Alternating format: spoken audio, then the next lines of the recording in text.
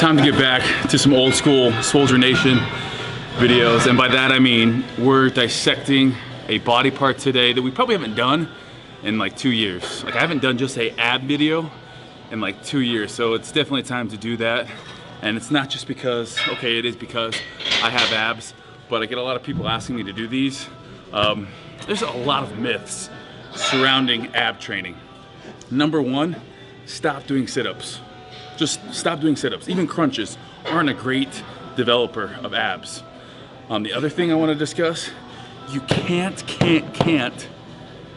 crunch your way to abs or do abs, train your abs to where you get six-pack. Having abs is a result of working out, eating right, and being at a caloric deficit to where you have minimal body fat to then show your abs. And when I talk about abs, you have your transverse abdomen. Transverse abdomen there. You have your serratus. These are serratuses up here. You have your external obliques right here. External obliques start at like your 8th rib, run down to your pelvis. Your transverse abdomen starts at your pelvis, runs up to your sternum here. Then underneath that external oblique, you actually have an internal oblique that runs the opposite way.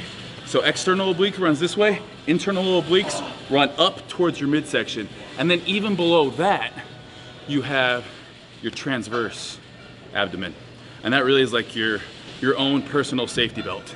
It is really, it runs around your waist this way, whereas the transverse is up and down. This runs laterally. So that's really the four. And then you also have your serratuses, which come into play. They're a cool muscle. They look good when you're lean. We're gonna primarily be talking about those first four today. So stop doing crunches. Don't think you can train your abs to a six-pack. Studies show that you can do abs every day, and it's not gonna do a damn thing to change your body composition unless you have the proper nutrition, you're following your macros, you're following your meal plan, you're getting leaner. Now what we are doing, now that's called spot reduction. Spot reduction is when you think you can do 1,000,000 sit-ups and you're gonna have abs. Just is not the case. What that does is help spot shape. You might have muscle, you might develop ab muscles, but until you get rid of that layer of fat over top of everything, they're not gonna show. Lastly, genetics come into play with abs. Some people have, like my abs aren't perfectly symmetrical. Some people have more of a pronounced transverse. Some people have more, it just depends on where, how much separation, I guess, is in their abdomen wall. Also, the amount of abs, the six-pack, we call it. Some people, even have 8, some people have 4. That's a matter of genetics. So I'm gonna give you guys today, whether you're a beginner, an intermediate, or an advanced person, an ab workout for you guys to follow. So let's do it.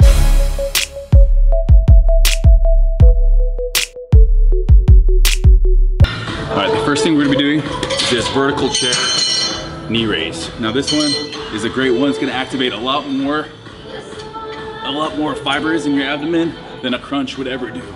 So on this, we're coming up past as high as we can. High as we can. I don't wanna go all the way back down to the bottom.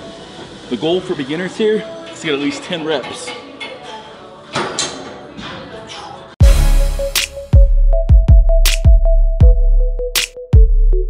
So once you can get at least 10 vertical knee ups, where you're actually holding yourself here, I want you to come over and I want you to do them hanging.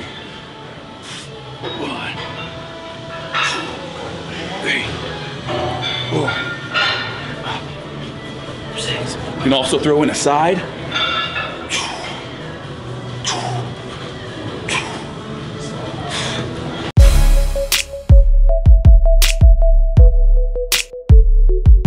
And then once you can do at least 10 there, what I want you to do is, this is gonna be the most advanced. This is gonna be the most advanced movement we can do here. This is just a toe to bar. And this is we're gonna do it over here because I'm gonna be too tall for this one. What we're gonna be doing here, slow and controlled. The mind-muscle connection is so important for abs. And now that you know the anatomy of the abs, you can kind of think that mind-muscle connection, where are we working it here? We work in that rectus, we work in the transverse. Anytime we're turning to side, our external obliques are really in charge of turning our trunk. So we're gonna be working those a little bit. So that's why it's important to do movements that keep you out of that one plane, that transverse plane. We wanna try to break that and do different things here. This one, most advanced movement, hardest movement, I'd say, out of all of the hanging leg or knee raises. We're gonna go straight up with the toes and control back down.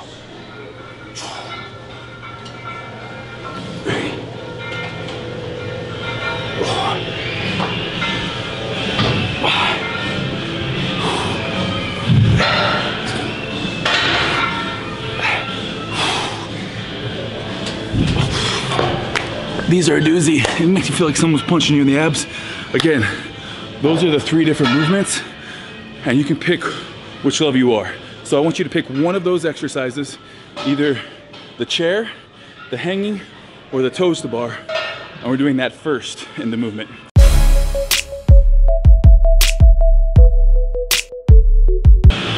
All right, for the second movement in the circuit, again, we're training abs in a circuit fashion. So you're gonna do that one, the first exercise we showed you, one of those 3, immediately into this next exercise. Next one we're gonna be doing is just a good old-fashioned plank. And you can either do it on your elbows, this is the beginner movement here, and when you do a plank, I want your glutes flexed. I want you to be able to pinch a $100 bill between your butt cheeks, and that way you know how hard you need to squeeze. You don't wanna let that $100 bill go. Also, you want someone to be able to punch you in your abs. That's how hard you should be flexing. This is almost the same type movement, or not movement, but this is the same type feeling you should have on those heavy compound lifts. So something like a deadlift or a squat, you always want to set up your core first. This is that movement where you're blowing out all that air, flexing. It's exactly how I want you to be. And that's why doing heavy compound movements is so important for our abs, for our core. That's one of the best ways to strengthen your core, is to do those bench, to do those cleans, those deadlifts, the overhead pressing. It all starts with a solid core foundation, which includes our lower back as well. We're gonna go over that here. 1 minute there. Work up to 1 minute.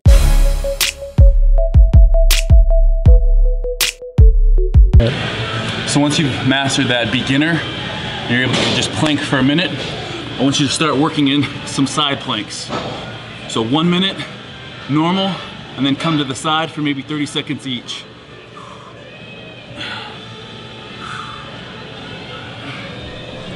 After 30 seconds there, we're gonna be 1 to 30 seconds on the other side.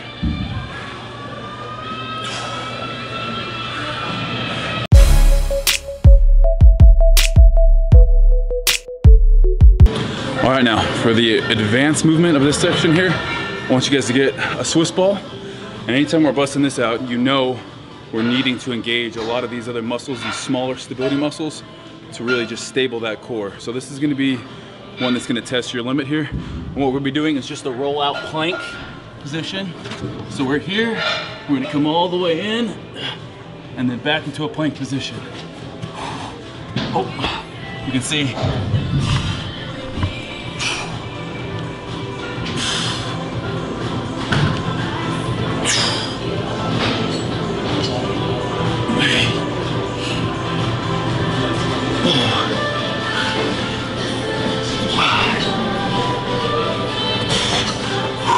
And again, the straighter your legs are, the harder it's gonna be. If you wanna keep your knees tucked and do them, that's kind of probably where I'm at. I'm not to that point where I can do them with straight legs, but that's gonna be our advanced. So we have that number 1 exercise, then you pick the second exercise out of those 3 I just demonstrated, and then now we're on to the third exercise.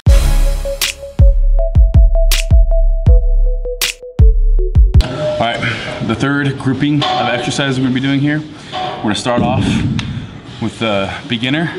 This is a bicycle crunch. Bicycle crunch, probably have seen these before. We're not gonna be all the way back.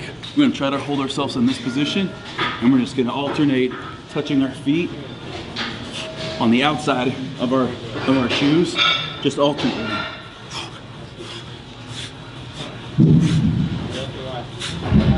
Again, this is really working our rectus and also our external obliques, but then it's also because we're holding it here, we start getting into that deeper, that transverse abdomen, and then also the internal obliques as well as we start twisting here. So this is a good one that really is gonna stimulate all of our abdomen.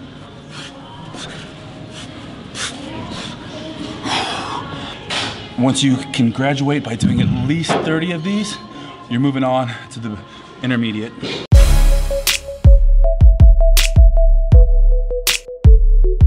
All right, for the intermediate version of this one,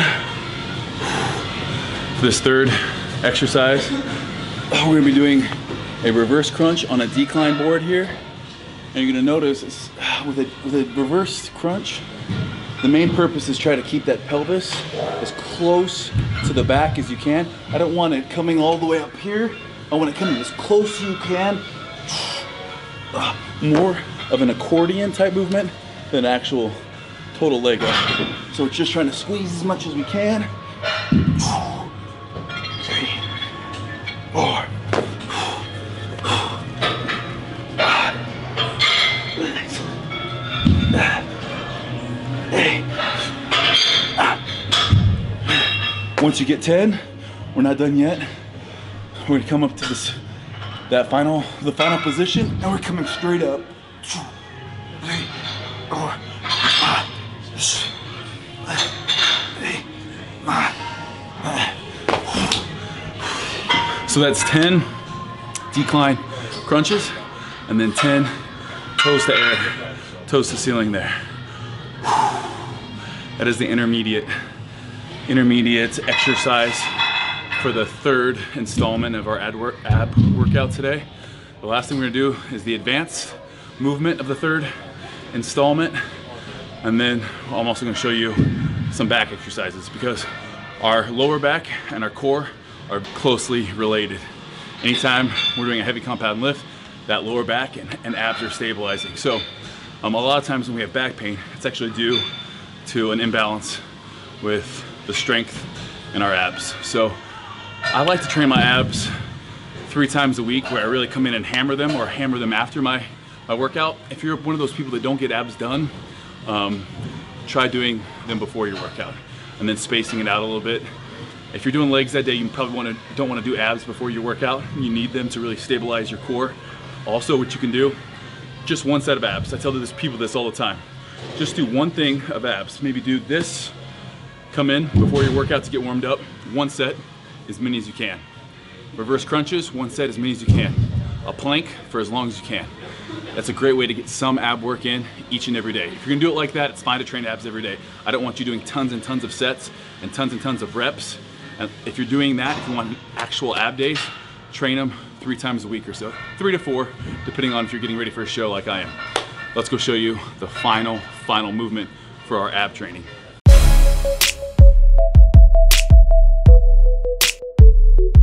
Feeling cheeky. For the last movement we're gonna do here.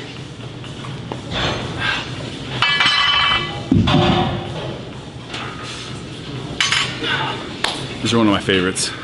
I call them around the worlds, and as you can see why, they're gonna involve a lot of external oblique and also transverse, and then as we twist, it's gonna bring all of those, that internal obliques, external obliques, transverse ab, and rectus.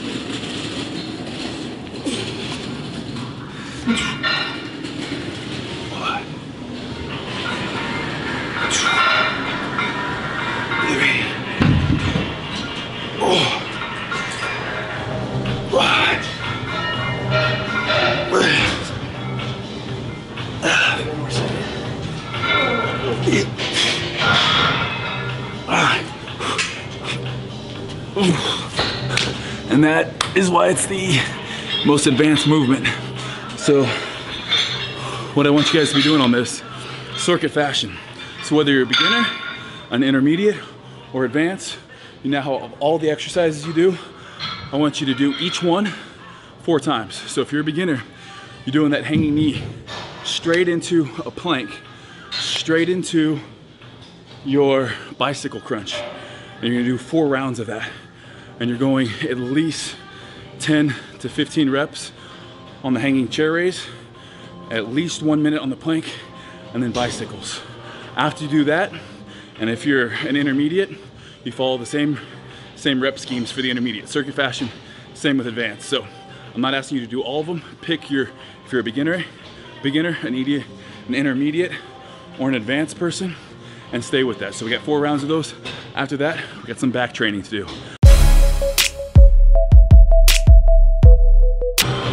All right, just because you're all finished up with your ab circuit doesn't mean we're done training the core. I count my lower back as part of the core. So I obviously trained my back just like I would any other body part, and that includes my lower back. So anytime you're doing deadlifts, anytime you're doing good mornings, anytime you're doing 45-degree hyperextensions, that's lower back. Your lower back actually takes longer than any muscle group in the body to recover. So on ab days, I like to do more stability work for the lower back. So I'm not gonna be doing anything here today with weights. We save that for the actual back day. This is more so just to keep the lower back strengthened without overstimulating it, without annihilating it. So if you're a beginner, we're gonna be on the mat, and we're just gonna be doing Supermans. Supermans, all it requires, we're gonna be bringing our entire body off the ground. That includes my legs and the back here. So the only thing that is touching the ground is my pelvis and abs. We're just gonna come up as high as we can and back down. Hold for 10 seconds and back down. And again, it might look a little funny in your gym, and you might not feel like it's working a ton, but it is. We're strengthening that lower back after our abs. So we got 3 sets of 10 with a 10-second hold on each rep. So if you are an intermediate, meaning you kind of been around the gym, you did the intermediate ab section, we should be doing these for our lower back here. And again, you can do it with no weight. I just have a bar on here because on my back day, I would actually have weight on here. We're just going all the way down. I don't want that back rolling. Chest is high, back stays nice and tight. Back up.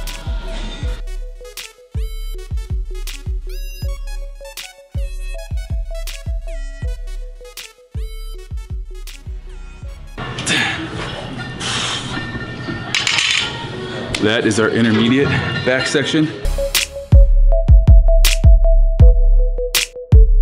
All right, here. So this is our final movement for our core here. If you're an expert, meaning you can do those other 2 with no problem. I don't want those other 2 to be hard even on these days. We're gonna leave that lower back, that heavy lower back training for back day. But if you're an expert, what I want you guys to do, 45-degree back extension. On this, if you come around the side, you'll notice as I drop my upper body down, I'm pushing my butt back while keeping in place of the pad. So I'm actually trying to push my butt back. I don't want to roll my back here. That's exactly what I don't want to do. Keep my back straight all the way down. And then from here, we're squeezing the glutes and coming up and bringing the back up. If you do these nice and slow with the correct form, not rounding your back and pushing those hips back, this should be the hardest out of those 3 movements. If you just do this, it won't be the hardest. But again, we're slow, controlled.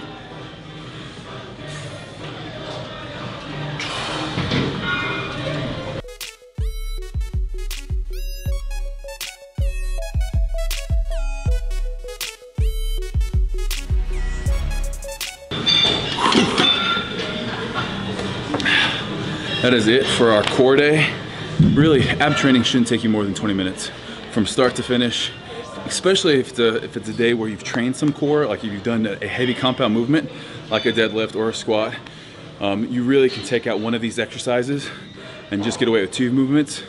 I always like doing at least 3 movements in a circuit fashion, 4 rounds, and then hitting some lower back. That's gonna keep your core not only looking good, not only looking good and tight, we want that narrow, tight waist. That's why you'll never see me doing any side bends with weight. Side bends with weight and crunches, like just on the ground crunches and sit-ups especially, they just make me cringe. They are not the best way to get a 6-pack or to get that nice cut that goes down. That's gonna be through proper diet, through being at a caloric deficit to where you're dropping body fat, and then spot shaping, not spot reducing, but spot shaping your abs. Do that, you'll be well on your way to a nice developed six-pack. And let's be honest, there's few things that look more aesthetic than a nice tight waist with a defined six-pack. If you have that, you have the basics, you have really the basis of a good physique. So happy training, get that done. Let me know in the comments what you think. And there's also other ab exercises. You know, I don't stick to just these. Stick to these for a while and then try something new. If you feel it, stick with it. If you don't, let it go. The last thing you want to do is just be doing an ab workout just because you see someone else doing it. These are scientifically proven ab exercises. For example, bicycles have been shown to, there's like 120% more activation than a typical crunch. So these ones I know will get the job done if you do them right. You have that mind-muscle connection. That's not to say that there aren't a ton of other ab exercises that I even do myself. So give it a go, mix it up, but just have fun with it. Happy ab training.